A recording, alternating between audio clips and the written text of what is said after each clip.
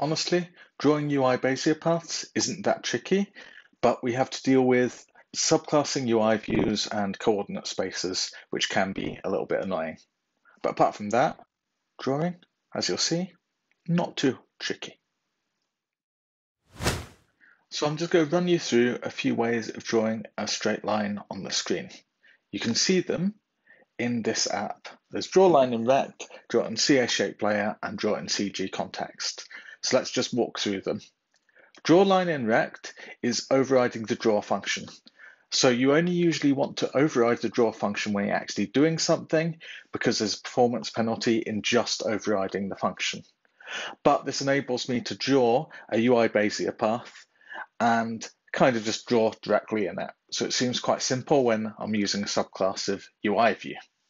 There's an alternative. Instead of overriding draw, which of course for each new subclass is going to run that function, I can create my own function.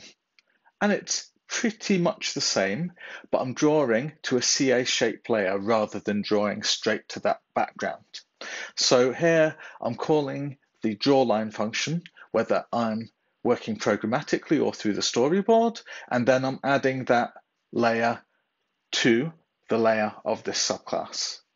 Not a big difference, I would say, but obviously here you could use some interesting properties to change it depending on where you're using the subclass. There's a third option, CG context. So this is using the current graphics context, and here I'm setting the stroke color and line width on that context. And then I'm creating a CG mutable path and then adding that path to the context. There's not too much difference in the outcome. They look exactly the same. But again, with this CG context kind of solution, we're using an overridden draw.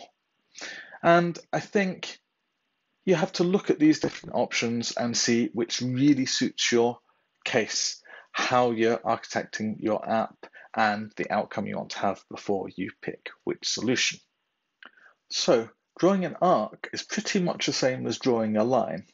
However, we need to remember which coordinate space we're in. We need to remember to use radians as well.